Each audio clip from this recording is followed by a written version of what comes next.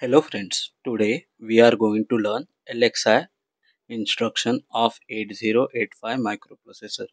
We read this instruction as LXI RP, data. One should know full form of LXI. So let's see what is full form of LXI.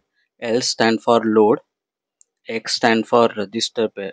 So what will happen because of this instruction? A register pair will get loaded, and here I stand for immediate. So whatever 16-bit immediate data is given in instruction, that will get loaded inside the register pair. Then question is, how many register pairs are there?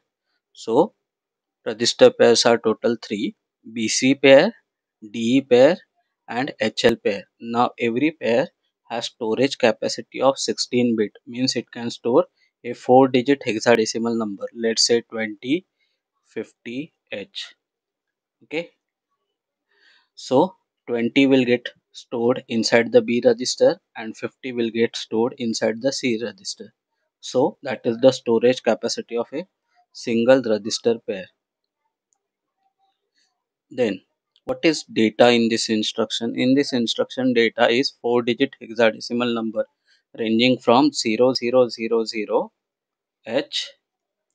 up to FFFFH. FFFFH is the highest data that we can load inside the register pair. Then stack pointer. Here one should know what is SP. SP stand for stack pointer. Now what is stack? Stack is a vertical memory. Okay, stack is a vertical memory.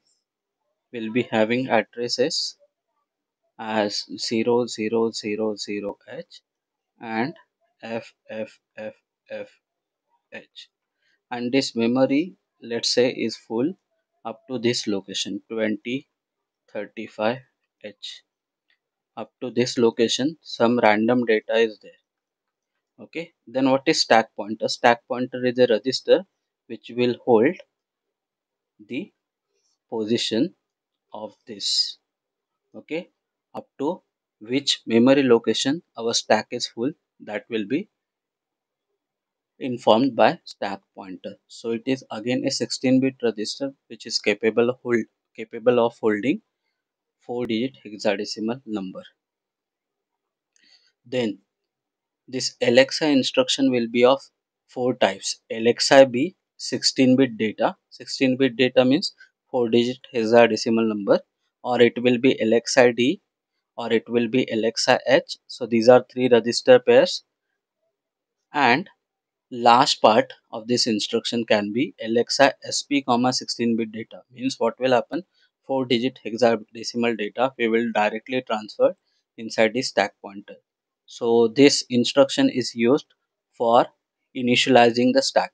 Okay, if you want to initialize the stack pointer, then we may use LXI SP instruction. Now let's try to understand what does exactly happens when we execute LXI instruction. So whenever we execute LXI instruction, a 16-bit data which is given in instruction get loaded inside the register pair. Suppose instruction is LXI B, 5070H. Because of this, what will happen? This 16-bit data means 4-digit hexadecimal number will get copied inside the BC pair. So B will get 50H and C register will get 70H. Therefore, BC register pair will get 5070H. So this is the format of this instruction. Now let's see what will be the addressing mode of this instruction. Addressing mode of any instruction totally depends on operand. Now in it you can clearly see 16-bit data is given.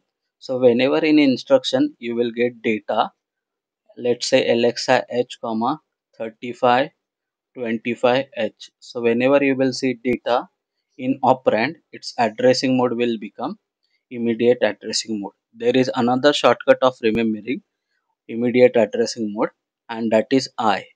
If you will see I somewhere in this instruction, then its addressing mode must be immediate addressing mode. Few more examples of immediate addressing mode are MVI. So over here also you can see I is coming. That's why we can say that its addressing mode will be immediate addressing mode. So this is the shortcut technique by which you can remember immediate addressing mode of 8085 instruction. Now let's talk about group of this instruction. Now over here we are transferring data inside the BC register pair 16-bit data. That's why this instruction comes under data transfer group. Now how many byte instruction it will be? It will be a 3-byte instruction. Why 3-byte instruction? Because when we write LXI D, 7858H, then this LXI D will take first byte, 78 will take second byte, and 58 will take third. That's why it is a 3-byte instruction. Now flags.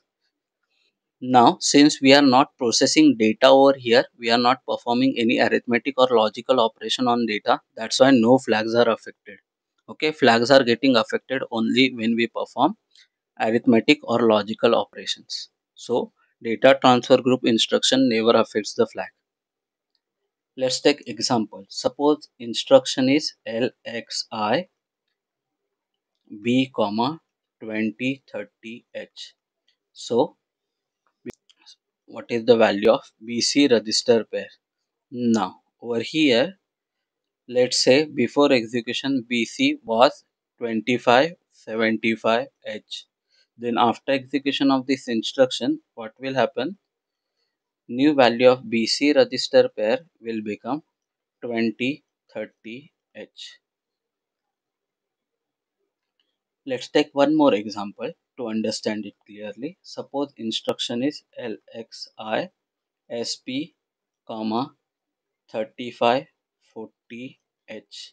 So before execution of this instruction, we should check what was the value of stack pointer.